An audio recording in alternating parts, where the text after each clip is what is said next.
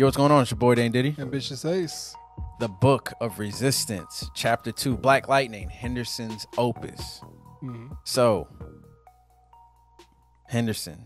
The episode is named after him, but he definitely wasn't the most interesting person in this episode. Would you say? Why was the episode named after him? I guess just his argument with Black Lightning they needed to get to. I mean, I get it. I mean, I guess he was the center of the focus because Black Lightning messed everything up. So I guess, I guess loosely it was about him.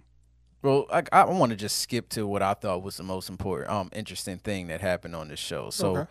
Lynn gets Gamby into the facility. He finds out that Khalil is alive. Were you mad at that at first? That had to be Lynn Lynn will do what? to find out that Khalil was alive. No, I Gamby found out. Well, Gamby found out, but he And went he to had Lynn. Lynn bring her because he needed somebody to get him That there. was trash. I wish he could have went and find that out by himself. Yeah, he is smart enough that he could have. If y'all did it on couldn't his guess, own. I'm not the biggest fan of Lynn this season. Yeah, when she woke Khalil up, I got so annoyed. First off, I just want to say his acting right there was on point. He Yes. really act like a machine. Yeah. Like, Yeah, Dr. Stewart. I know all of your what he said. I don't even know what he said, but he was I don't even convincing remember. as hell. Yeah. So That look he gave Gamby though, like I yeah, don't know like you, yeah, I though. don't know you, but I am gonna snitch. Exactly. Yeah. So that whole scene, like Lynn just being super emotional, not to like my whole thing about it is not a problem with this show. It's a problem with every show. Okay. You know she's gonna find out. Yes. You Yeah. know, just the fact that we just try to, it's kind of like just like to tie up the plot for now, Yes. temporarily while we go worry about something else. Right. So while Jennifer's growing fond of this new guy Mm-hmm. who supposedly ends up he's like a Markovian superhero at some point in the comic books, Okay. Khalil's out there even though she keeps looking at his pictures. I feel like the show is setting us up though for them to clash in a really eventful way, just because of how Who's gonna win? Do That's you the question. think that those memories that Lynn is putting in his head is gonna affect him? She didn't put it in his head. She said they're still there. Yeah, she accessed them. I mean, it's possible, but the way Khalil is now, I mean, just watching him give off his assignments was just like, damn, this is really a different person, you know? So I don't know. As for who would win versus, I would argue say Jen because, I mean, she does have the powers and everything like that. But I would say Khalil because that would be her weakness. Once she sees his face, I don't think she's going to know how to react and going to know how to operate. So, but I do think the show's setting us up to like for them to clash in some type of way, but I just don't know how. Does Jefferson tell not Jefferson. Does Gamby tell Pierce? No, I think he'll tell Anissa before anything. This is getting messy. Yeah. This is getting really messy. So I was really excited when I saw not Tobias, but because no Tobias this episode. Yeah, no quotables. No quotables. No quotables. But yeah, I was so happy when I seen Painkiller get the assignment to go fight Black Lightning. Yeah. Because I was just like, all right, it's going down in the next episode, and you better not try to make it happen the episode after. You know what I'm saying? Yeah. But aside from that, man, we got to see Anissa. She's still in a point where she can't actually use her powers. Yeah. So she had to ask her dad to escort. Which was a the really letters. touching moment. I felt like that spoke volumes because Normally I'm a grown ass woman and I get it, but right now I just don't. I was just like, man, that was deep. Yeah, because this is like, she's been doing You everything saw on her own. she saw the lip quiver. Yeah, everything. It was The acting was it on was 10. great. It was phenomenal acting, and I felt it. And it's just like as much as you want to to be your own woman and everything, everybody loves the dad. She's probably she's daddy's girl and everything like that. He got all daughters, so I thought that was a real touching moment for her and him because it's just like they've been kind of distant this season. So for them to come on one accord, it was real touching. It was cool. Yeah. How did you feel about the whole Grace angle? I actually liked it because, one, she was starting to get annoying with the whole can't Turn change into a thing kid, and everything. Turn But back into the old man. But once again, it kind of made it sentimental, especially when, she warmed up to Pierce or whatever. It was just like, oh.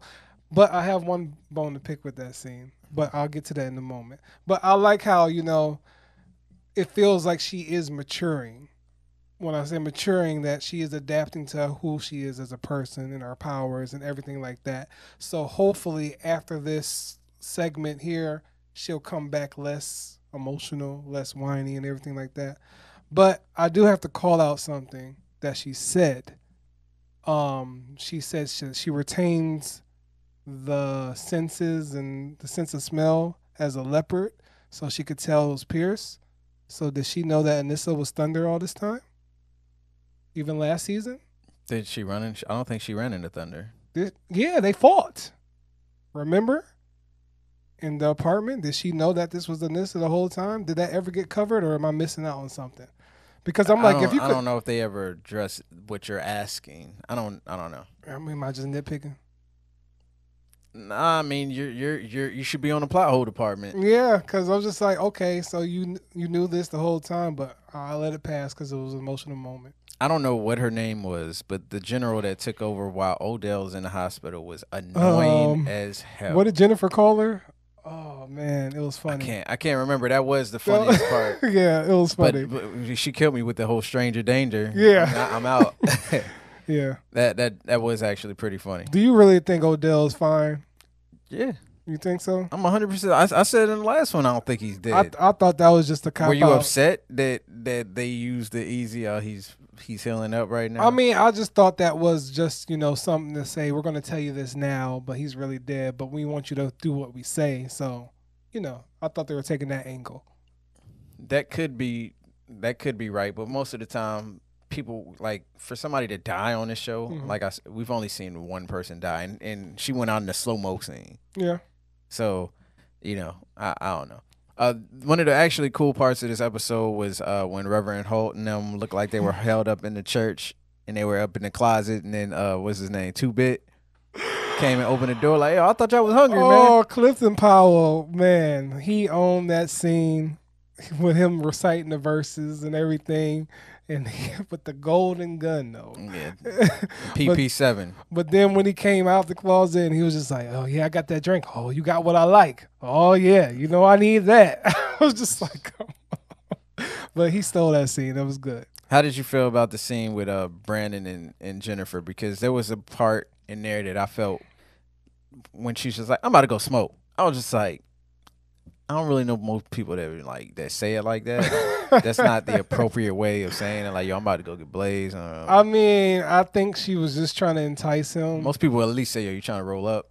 Yeah, I mean, hey, it was just kind of funny, but I think she was just trying to get him out the room, and finally she was just like, "I tell you something about Dr. Jace," and then he got his ass up. So I think she was just trying to get him out. Yeah, that whole scene with them putting their powers together and like the fact that Jen was leading them on like that, I was just like, "Come on, Jen!" Like, it felt like it was like one of those situations where we have to do this long just to fill up time for the episode. Yeah, you're right. Because the whole power thing, that was interesting. I'm mad we didn't get an explanation. Yeah. But aside from that, like just the time they were sitting there, it just seemed like it was just a waste of time. Yeah, it was. That's pretty much the episode, right? I mean, with Bill and them tried to blow up some stuff. And Black Lightning got in the way. He found out about the resistance. He was just casually just saving the world. He was in the right place at the right time. Yeah, I mean, he didn't know anything of it aside from the that. right place at the right time. Just happened to be hovering over them. I don't think he was right over them. Bruh, he was there. He just popped out in the sky. "Oh, I see a bomb under a truck." Come on, man. Like, I love this show, but some of these stuff just happens. Right? Yeah, it just happens. Stuff just happens. You just gotta let it go. I was actually looking it up. Black Lightning actually shoots Black Lightning. That's why they call him Black Lightning. Oh. But he doesn't use it because apparently in the comic book he like leveled the whole city when he actually did it. Oh, maybe that's a future plot development we're gonna get. Yeah, they said at some point he gets to the point where he could actually run at just as fast, just on the speed of light. And there's a couple other powers that apparently he never learned how to fly though. That was just a Jennifer thing. Oh, okay. But yeah, I mean, it's some interesting things with his power set that they haven't explored yet. Well, what do you think is going to happen from here? Khalil's going to poison Jefferson, and then Jefferson's going to get mad at Gammy for not telling him. Then Jefferson's going to say, "We have to keep this from Jennifer." And, you know what I'm saying? We're going to get the rundown. But I want Tobias and Lala on every episode. Because to me, they're like the lifeblood of the show. We have missed out on Lala the last, 2 episodes? 3 episodes, actually. Yeah, I need him just getting up and shooting people. Like somebody do something to him, he get knocked down and he did and then gets up and then he just start knocking people down. Yeah. And then I need Tobias to go off on him again. Well, before the crisis events happen with all the show, it's That's December 8th. Okay, so 2 weeks I think away. we have 2 episodes. So I'm interested. Is that the mid-season finale for all the shows? That's what I'm getting to, because I don't know if we're going to get a rushed plot for the crisis event, or is this going to be on hold? Is Black Lightning going to disappear for like a few episodes of his own show or what? So I don't know what it's going to be. So I'll say that to say that I hope things don't really wrap up quickly. Like, I want more Lala. I want more Tobias. But we're definitely going to get the showdown between Khalil and Jefferson, which is going to be really interesting because I feel like emotions is going to play to that a lot. I don't think he's going to be at the top of his game because it's like, oh, Khalil, you're all that stuff. So I just hope that they tie it up nicely before the crisis event. I hope it plays into the story really well. I'm still not a big fan of including Black Lightning in this event because I don't want it to mess up the story of here, because I feel like there's a lot of going on in this story already. We don't need no more, plot holes and all this other shit. So, yeah. Yeah, I'm not looking forward to the crisis event. I'll just let you tell me about it. I watched Black Lightning's episode, but you can tell me about it because I'm not interested. I don't even know if Black Lightning's getting an episode. When you think about it, it's Arrow, Flash, Legends of Tomorrow, Supergirl, and Batwoman. So I think Black Lightning is just in there. So that's what I'm saying. How are they going to fit this into the show's narrative? So that's what I'm confused about. Because he doesn't even get his own night, I don't think, unless, ask me if I'm wrong. Batwoman comes on the same night, right? I'm not sure. I thought Batman Monday? came on with Supergirl, right? Or is it the night after Supergirl? I forgot the schedule. I only watch Arrow, y'all. I only watch Arrow and Black Lightning. So, yeah, other than that, let us know what y'all think's gonna happen. Yeah, man. With that being said, let us know how y'all feel about the show, what y'all think's gonna happen next, because I have no clue at this point. Yeah. I mean, I'm pretty sure Odell will come back. The disappearing guy will probably come back for the Markovians or something.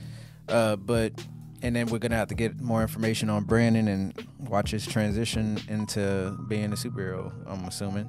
Yeah. So, yeah. All right. All right, y'all. Let us know y'all think. All right, y'all. Peace. Peace.